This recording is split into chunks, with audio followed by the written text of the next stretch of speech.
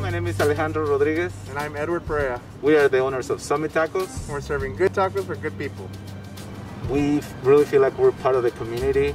So we, during these times, during the lockdown, it was really hard for us financially, especially as a small business. So we really feel like we've had a lot of support from the community, and we just gonna ask again to keep supporting us by wearing a mask. It's very important to keep your mask on and really try to support one another and keep people in work, like myself. You know, this is my passion, this is my dream. Pues pásale, pásale, pásale. Ven a disfrutar tacos, pero no olvides, cúbrete la boca, usa tu cubrebocas. No mask. No taco for you.